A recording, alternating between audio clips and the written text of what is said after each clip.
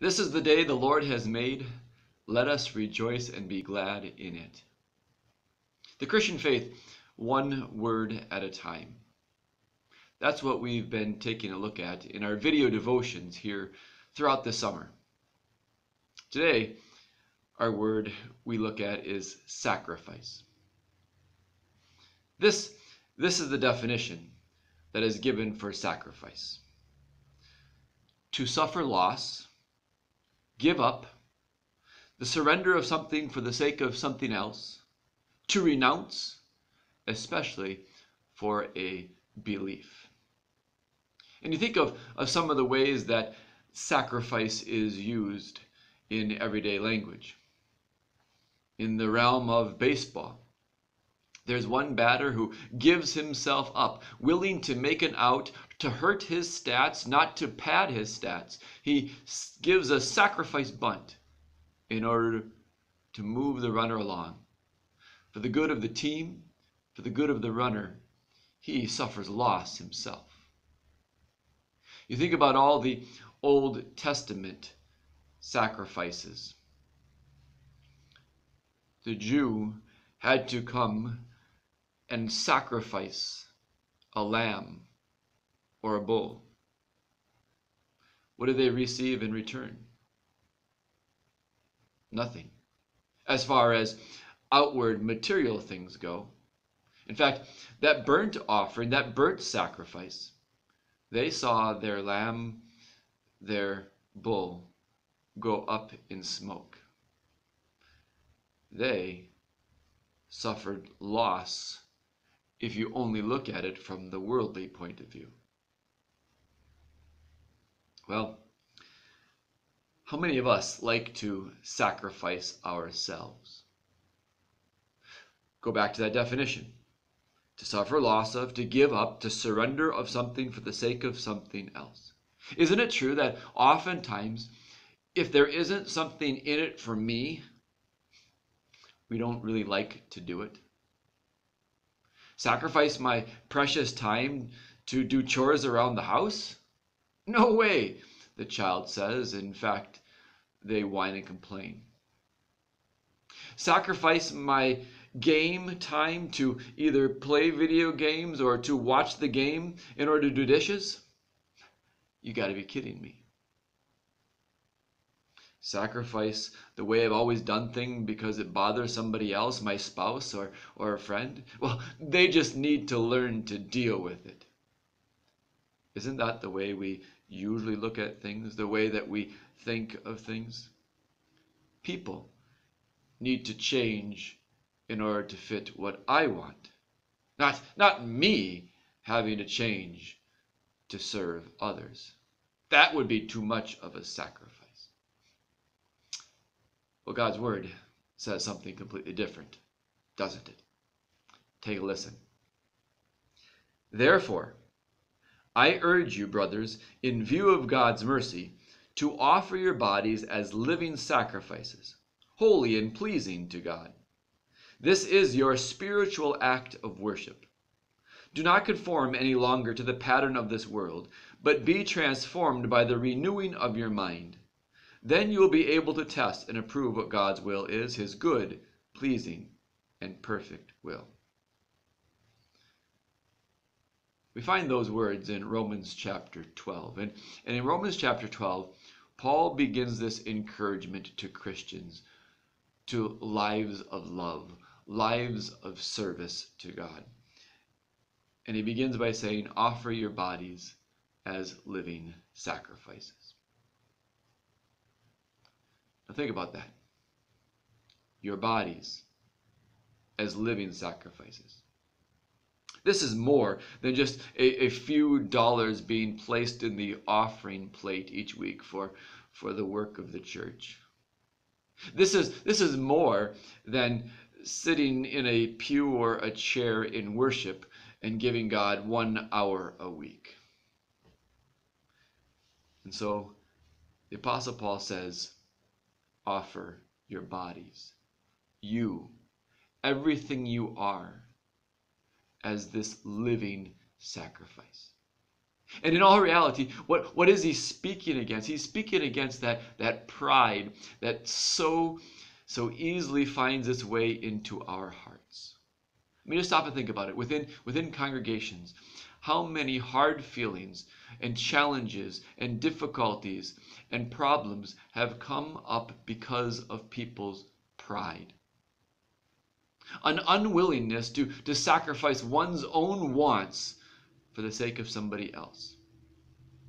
And isn't that one of the things that is even happening right now? Pride, looking at everything that's going on in our world and the mandates that are there in one way, but not being willing to sacrifice what I feel and what I think and the way I believe it should be for the sake of somebody else who might feel differently.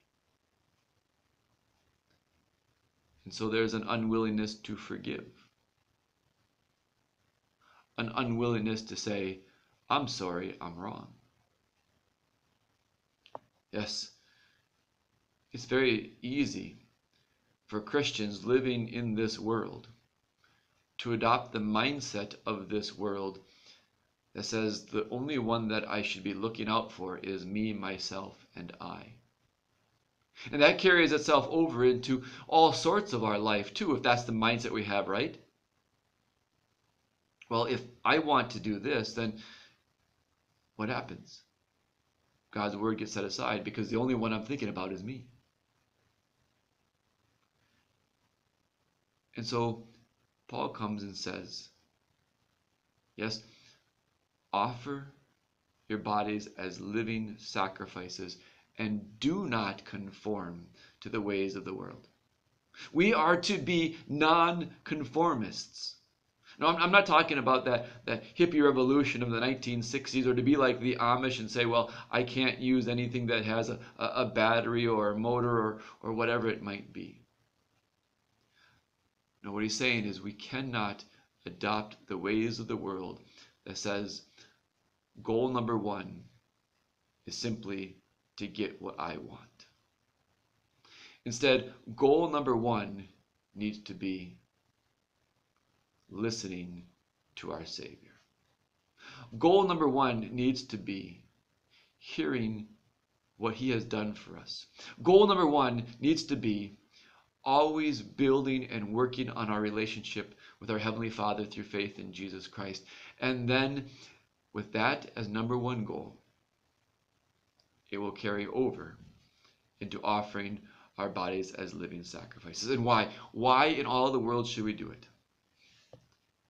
Well, our lesson stated it so beautifully. In view of God's mercy.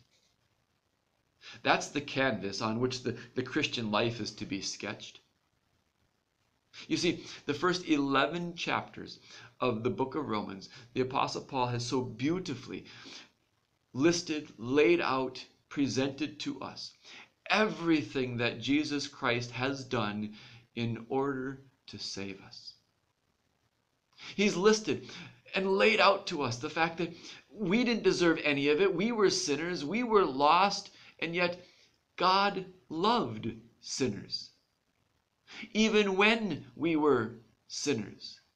Even when we were destitute, lost, and wanted nothing to do with Him, God said, I want you.